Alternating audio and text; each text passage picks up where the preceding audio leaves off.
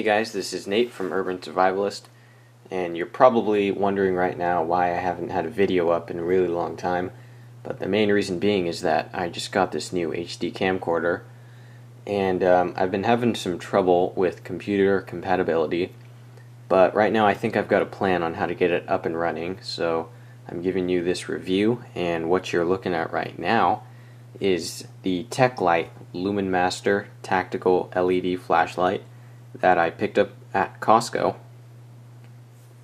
It features an 80 lumen low beam as well as a 160 lumen high beam, and it also has an emergency or disorienting strobe light with a great flash rate, and that runs at 160 lumens on the high mode. It also features an electronic optimizer within the flashlight, which means that it's going to keep its highest brightness throughout the battery's life. Like some other flashlights, they'll dim over time as the batteries lose life. This will keep its brightness throughout the battery's life, which is featured on many other more expensive flashlights. It also has an adjustable focus ring. Once the camera focuses, you can see that turn it to the left for narrow and the right for wide.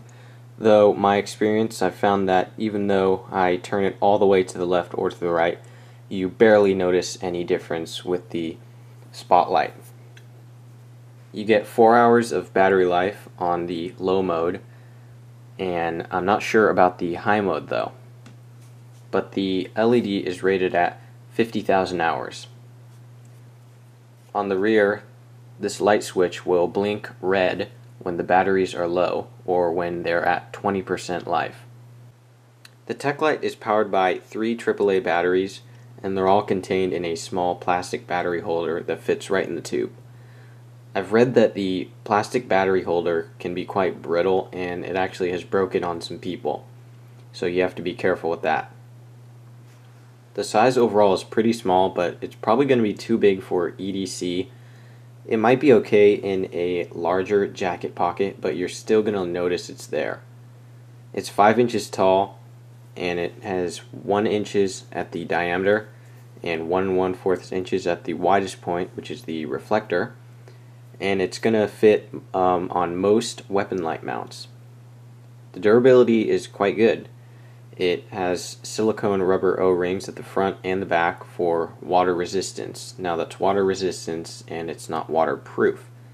So it will be water resistant for 30 minutes at 1 meter, and it is safely shockproof at 1 meter as well, but it's not going to compare to other more expensive lights like a Surefire or a Phoenix.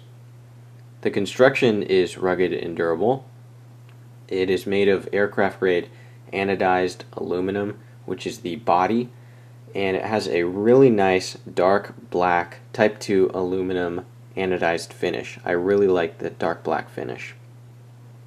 It also has a crowned tip suitable for striking if needed, and a polycarbonate lens. The grips are textured and metal,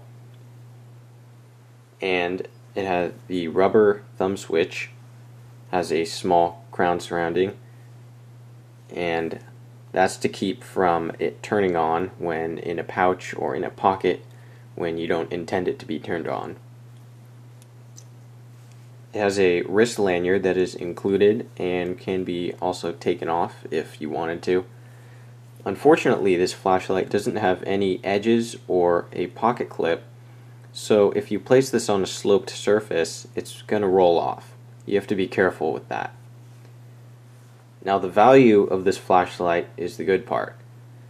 I bought this flashlight and it came in a 2-pack for $20, and it included 6 AAA Duracell batteries. I just recently saw another package at Costco, and it included 3 of these flashlights for $18. And I've also seen this flashlight in the 3-pack on Amazon for $30, and the 3-pack also includes 9 AAA Duracell batteries. Now uses, I would definitely use this flashlight for camping, hiking, working on my car, or around the house like during a power outage or something. I might also use this light tactically by attaching it to a weapon or maybe pairing it with a pistol. It could certainly serve as a tactical light if needed, but I probably wouldn't use this for duty or a military tack light. The final verdict: the TechLite Lumen Master is a good median for tactical light and a utility light. Additionally, for its current price tag, it's a pretty hard deal to pass up. This is Nate from Urban Survivalist. Thanks for watching.